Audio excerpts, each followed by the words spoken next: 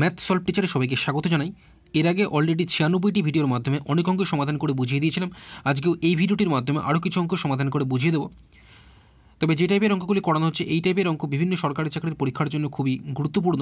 তো সেই কারণে প্রতিটি ভিডিও তোমরা খুব মনোযোগ সহকারে দেখবে, দেখলে উপকৃত হবে। আর আগের ভিডিওগুলি যদি কেউ না দেখে থাকো তাদের জন্য ডেসক্রিপশনে আমি লিঙ্ক দিয়ে দেবো, সেই লিঙ্কের মাধ্যমে তোমরা আগের ভিডিওগুলি দেখতে পারবে। ঠিক আছে, তো ব্যাস আর কথা না বাড়ি শুরু করলাম।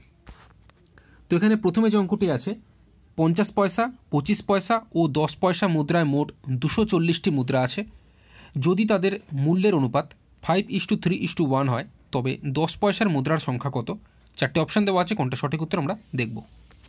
তো এখানে কোশ্চেনে যেটি বলেছে যে 3 রকম পয়সা আছে, একটা 50 পয়সা, একটা 25 পয়সা এবং আরেকটা হচ্ছে 10 পয়সা। নিয়ে টোটাল আছে 240টা মুদ্রা আছে। এখন 50 পয়সা নিয়ে টোটাল টাকা হচ্ছে 5 টাকা। আমি যদি ধরে নিই এটা অনুপাতে দিয়েছে, মূল্যের অনুপাত 5:3 অনুপাত, এটা মূল্যের অনুপাত দিয়েছে। অর্থাৎ আমরা যদি এখানে ধরে নিই 50 পয়সা নিয়ে 5 টাকা হয়, 25 পয়সা নিয়ে 3 টাকা হয়, 10 পয়সা নিয়ে 1 টাকা হয়। ঠিক আছে, এটা আমরা ধরে নেব অনুপাত থেকে। তবে সেক্ষেত্রে 10 পয়সার মুদ্রার সংখ্যা কত হবে? মূল্যের অনুপাত বলে দিয়েছে, তো এখান থেকে 10 পয়সার মুদ্রার সংখ্যা কত হবে বার করতে দিয়েছে। তো আমরা সকলেই জানি যে 100 পয়সায় 1 টাকা হয় এবং 1 টাকা সমান আমরা জানি দুটো 50 পয়সা নিলে 1 টাকা হয়। সেই হিসাবে 50 পয়সার ক্ষেত্রে আমরা এখানে টোটাল এখানে 5 টাকা ধরেছিলাম। তাহলে 5 টাকা কটা 50 পয়সা নিয়ে হচ্ছে? 5 গুণ 10 মানে 10টি 50 পয়সা নিয়ে 5 টাকা হচ্ছে। ঠিক আছে, 10টি 50 পয়সা নিয়ে হচ্ছে। আচ্ছা, 1 টাকা হচ্ছে 4টি 25 পয়সা নিয়ে হয়। সেক্ষেত্রে আমি এখানে 25 পয়সা নিয়ে টোটাল এখানে 3 টাকা ছিল, তার মানে 3 টাকা কটা 25 পয়সা নিয়ে হচ্ছে? 3 গুণ 4, 12টি 25 পয়সা নিয়ে। একইভাবে এখানে 10 পয়সা নিয়ে টোটাল 1 টাকা হচ্ছিল। তো আমরা জানি যে 1 টাকা সমান 10টি 10 পয়সা নিলে 1 টাকা হয়। সেই হিসাবে 1 টাকা তাহলে কতগুলো 10 পয়সা নিয়ে হচ্ছে? 10টি 10 পয়সা নিয়ে হচ্ছে। অর্থাৎ 5 টাকার সংখ্যা আমরা পাচ্ছি কত? 5 টাকা আমরা পাচ্ছি যে 10টি 50 পয়সা নিলে 5 টাকা হয়। তাহলে 5 টাকার ক্ষেত্রে 50 পয়সার সংখ্যা আমার দাঁড়াচ্ছে কত? 10টা। তারপরে আমরা ধরেছিলাম 25 পয়সা নিয়ে টোটাল 3 টাকা হচ্ছিল। তো সেক্ষেত্রে 3 টাকা কতগুলো 25 পয়সা নিয়ে হচ্ছে? 12টি 25 পয়সা নিয়ে হচ্ছে। তো এখানে 12টা একটা সংখ্যা এটা। আর 10 পয়সা নিয়ে টোটাল 1 টাকা হচ্ছিল, 1 টাকা 10 পয়সা নিয়ে হচ্ছিল। তো 1 টাকার ক্ষেত্রে 10 পয়সার সংখ্যা হয়ে যাচ্ছে 10টাই। তো এইবার এটা হচ্ছে সংখ্যার অনুপাত কিন্তু। ঠিক আছে, 50 পয়সা, 25 পয়সা ও 10 পয়সার সংখ্যার অনুপাত 10:12:10 আমাদের বেরোলো। আমাকে জানতে হয়েছে 10 পয়সার মুদ্রার সংখ্যা কত? 240টা টোটাল মুদ্রা, সেই 240টা মুদ্রার মধ্যে 10 পয়সার মুদ্রার সংখ্যা কত বার করতে দিয়েছে। সেক্ষেত্রে আমরা যেটা করবো, 240টার মধ্যে যেহেতু 10 পয়সা বার করতে দিয়েছি, 240 ফার্স্টে লিখবো, গুণ দিয়ে 10 লিখবো 10 পয়সার এটার ক্ষেত্রে, এবং নিচে হয়ে যাবে মোট অনুপাত, অর্থাৎ 10 + 12 + 10, তাহলে কত হয়? 32। ঠিক আছে, এটা আমরা কাটাকুটি করবো। কাটাকুটি যদি 8 দিয়ে করি, 8 4 32, এটাকে কাটা দিলে 30 হয়। এবং তারপরে 2 2 4, 2 5 10 এবং 2 15 30, মানে 15 5 গুণ করলে কত? 75। তাহলে 10 পয়সার মুদ্রার সংখ্যা মানে দাঁড়ালো 75টি, যেটা রয়েছে অপশন ডিতে। তো এরকম টাইপের অঙ্ক করার ক্ষেত্রে কনসেপ্ট ঠিক থাকলে খুব সহজেই অঙ্কগুলো হয়ে যায়। আমি জাস্ট বোঝানোর জন্য ভিডিওটা একটু বড় হয়ে গেল। তো যাই হোক, চলে এলাম পরের প্রশ্ন। এ 600 টাকা নিয়ে একটি ব্যবসা আরম্ভ করে। 3 মাস পর বি 400 টাকা নিয়ে এবং আরও 3 মাস পরে সি 500 টাকা নিয়ে ব্যবসায় যোগ দিল। বৎসরান্তে 414 টাকা লাভ হলে সি এর লভ্যাংশ কত? সেটা বার করতে দিয়েছে।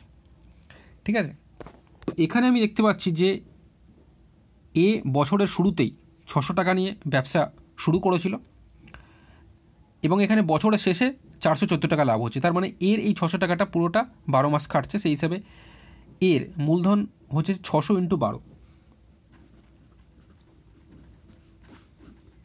আচ্ছা, বি কি করছে? এ ব্যবসা শুরু করার 3 মাস পরে, ঠিক আছে, 400 টাকা নিয়ে শুরু করছে। তার মানে 12 মাসের মধ্যে যদি 3 মাস, প্রথম 3 মাস চলে গেলে থাকছে 9 মাস। তাহলে 9 মাস খাটছে বি এর টাকাটা, মানে বি এর 400 টাকাটা 9 মাস খাটছে। তাহলে 400 × 9।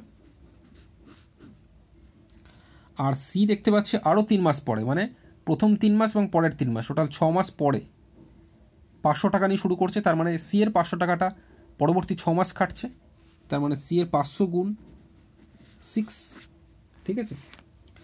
এটা যদি কাটাকুটি করি আমি এখানে 6 দিয়ে যদি প্রথমে যদি 3 দিয়ে কাটি প্রত্যেককে, 3 4 12, 3 3 9 এবং 3 2 6, ঠিক আছে।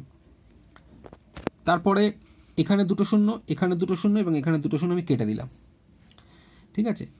তারপরে এখানে দেখতে পাচ্ছি যে 2 দিয়ে কাটলে 2 3 6, এখানে 2 2 4 এবং এটা 2 1 2, তাহলে দাঁড়ালো কত, এখানে 3 4 12 দাঁড়াচ্ছে, এখানে 3 2 6 দাঁড়াচ্ছে, আর এখানে 5 দাঁড়াচ্ছে। তাহলে এ বি ও সি এর মূলধনের অনুপাত আমরা পাচ্ছি 12:6:5। এবার বছরের শেষে 414 টাকা লাভ হয়েছে। এই 414 টাকা লাভের মধ্যে শুধুমাত্র সি এর লভ্যাংশ কত বার করতে দিয়েছে, ফলে এ ও বি এর লভ্যাংশ বার করার আমাদের দরকার নেই। তাহলে 414 টাকা লাভের মধ্যে যেহেতু সি এর লাভটা জানতে, সি বলতে একদম শেষেরটা 5, 5কে আমরা উপরে রাখবো এবং নিচে হয়ে যাবে মোট অনুপাত, অর্থাৎ 12 যোগ 6 যোগ 5 করলে কত হয় 23, 23 দিয়ে 414কে কাটলে কত হয় 18, এবং 18 5-এ গুণ করলে 90 টাকা, ঠিক আছে। অর্থাৎ সি এর লভ্যাংশ আমরা কত পাচ্ছি 90 টাকা, যেটা রয়েছে অপশন বিতে, এটাই হয়ে যাবে সঠিক অ্যান্সার। চলে এলাম পরের প্রশ্ন। এক ব্যক্তি একটি ঘোড়া 7% ক্ষতিতে বিক্রয় করলেন। যদি 9% লাভে বিক্রয় হতো তবে 64 টাকা বেশি পাওয়া যেত। ঘোড়ার সঠিক মূল্য কত বার করতে দিয়ে 4টে অপশন দেওয়া আছে। এক্ষেত্রে অঙ্কটি বুঝে করার দরকার নেই, ঠিক আছে। একটা শর্টকাট ট্রিক্স আছে যার মাধ্যমে খুব কম সময়ের মধ্যে অঙ্কটি হয়ে যাবে। যদিও এরকম টাইপের অঙ্ক এর আগে ভিডিওর মাধ্যমে আমি আপলোড করে দিয়েছিলাম, সেখানে বলেছিলাম কিভাবে করতে হয়, ঠিক আছে। তো সেই নিয়মটি অ্যাপ্লাই করবে এখানে। মনে রাখবে যে এরকম একবার 7% ক্ষতিতে বিক্রয় করলেন এবং তারপর 9% লাভে বিক্রয় করলে 64 টাকা বেশি পাওয়া যায়। এরকম টাইপের অঙ্কের ক্ষেত্রেই যেটা বেশি বলবে সেই নাম্বারটাকে ওপরে লিখবে। নিচে যেটা করবে, ধরো এখানে 7% ক্ষতি, এখানে আছে 9% লাভ, এবং অপোজিট থাকলে একটা ক্ষতি এবং অপরটা লাভ, তাহলে কি করবে প্লাস করবে। মাইনাস কখন করবে, যখন ধরো এখানে 7% ক্ষতি, পরেরটাও ক্ষতি রয়েছে, দুটোই ক্ষতি থাকলে মাইনাস করবে, অথবা ধরো দুটোই লাভ রয়েছে সেক্ষেত্রেও মাইনাসই করবে। দুটোই ক্ষতি বা দুটোই লাভ থাকলে মাইনাস করবে, বাট অপোজিট থাকলেই কিন্তু প্লাস হবে, ঠিক আছে। তো এখানে 7% ক্ষতি আর একটা 9% লাভ, বা প্রথমেরটা লাভ পরেরটা ক্ষতি, এরকম থাকলে প্লাস হয়। সেই ক্ষেত্রে 7 আর 9 এখানে কিন্তু যোগ হয়ে যাবে, তো 7 আর 9 যোগ হয়ে যাবে, আর ইন্টু সবসময় 100, এটা পার্সেন্টেজের জন্য হচ্ছে। তো যাই হোক 64 বাই 9 এর 7 যোগ করলে 16 হয়, ইন্টু 100, 16 4 64 এবং 4-এর সঙ্গে 100 গুণ করলে 400 টাকা। অর্থাৎ ঘোড়ার সঠিক মূল্য আমরা পাচ্ছি 400 টাকা। এটাই হয়ে যাবে সঠিক অ্যান্সার, যেটা রয়েছে অপশন সিতে। চলে এলাম পরের প্রশ্নে। পিতা ও পুত্রের বর্তমান বয়সের অনুপাত 6:1। 5 বছর পরে এই অনুপাত 7:2 হবে। পিতার বর্তমান বয়স কত? তো এই অঙ্কগুলোর শর্টকাট ট্রিক্স আছে, বাট মনে রাখাটা খুবই ডিফিকাল্ট ব্যাপার এবং পরীক্ষার সময় অনেক সময় ভুলে যাওয়ার সম্ভাবনা থাকে। তো সেক্ষেত্রে এই টাইপের অঙ্কগুলো আমার মতে বুঝে করাটাই সব থেকে বেটার হবে, কারণ খুব একটা যে বেশি সময় লাগে তাও না।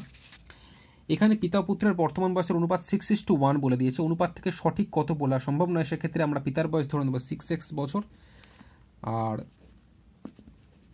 পুত্রের ধরে নেব 1x বছর বা শুধু x বছর।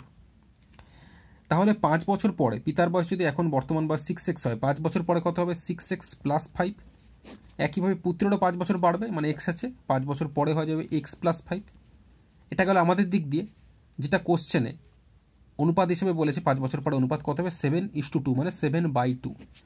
অর্থাৎ 5 বছর পরে আমরা বার করলাম এটা, কোশ্চেনে বলেছে এটা, তো সেই হিসেবে ইকুয়াল দিয়েছি মাঝখানে।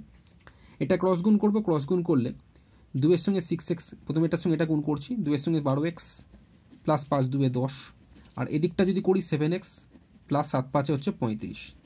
এখন 12x থেকে যদি 7x আমি বিয়োগ করি তাহলে হয়ে যায় 5x, আর 35 থেকে যদি 10 মাইনাস করি তাহলে হয়ে যায় 25। কাটাকুটি করলে 5 5 25, মানে x = আমার দাঁড়াচ্ছে কত 5।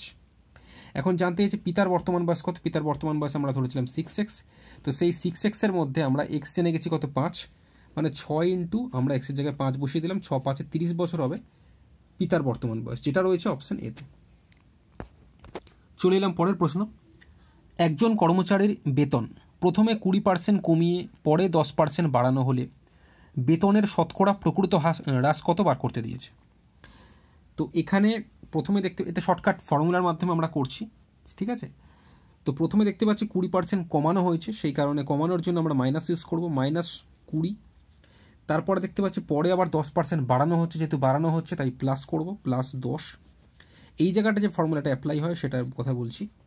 মনে রাখবে এরকম টাইপের অঙ্কের ক্ষেত্রে একবার বাড়ানো এবং একবার কমানো, মানে একবার কমানো বা হ্রাস থাকলেই এই জায়গাটা মাইনাস হয়, দুবার বাড়ানো থাকলে তবেই এখানে কিন্তু প্লাস হয়, আদারওয়াইজ সবসময় কিন্তু এই জায়গাটা মাইনাস হয়। তো যাই হোক, এই জায়গাটা মাইনাস হবে যেহেতু একবার কমানোর কথা বলেছে। তারপরে যেটা করতে হয়, 20-র সঙ্গে এখানে 10 ইন্টু হবে, বাই হয়ে যাবে 100। এটা কাটাকুটি করলে অ্যান্সার হয়ে যাবে -20 + 10 করলে -10, তারপরে মাইনাস দিলাম, 0 0 0 0 কেটে গেল, 2 থাকছে, -10 আর -2 করলে -12, -12% হবে অ্যান্সার। অপশন বি হয়ে যাবে সঠিক অ্যান্সার। ঠিক আছে, তো ব্যাস আজকে এই পর্যন্ত। আজকের এই ভিডিওটি যদি তোমাদের ভালো লেগে থাকে তো অবশ্যই ভিডিওটি লাইক করবে এবং প্রচুর পরিমাণে শেয়ার করবে যাতে অন্যরা উপকৃত হতে পারে। দেখা হবে পরের ভিডিওতে। ধন্যবাদ।